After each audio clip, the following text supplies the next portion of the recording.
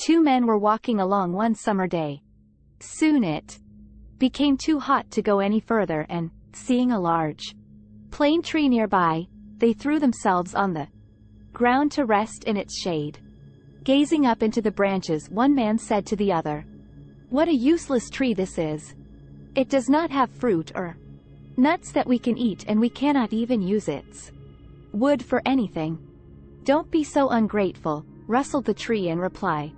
"I am being extremely useful to you at this very moment, shielding you from the hot sun. And you call me a good-for-nothing? All of God's creations have a good purpose." Islam teaches us that we should never belittle Allah's blessings.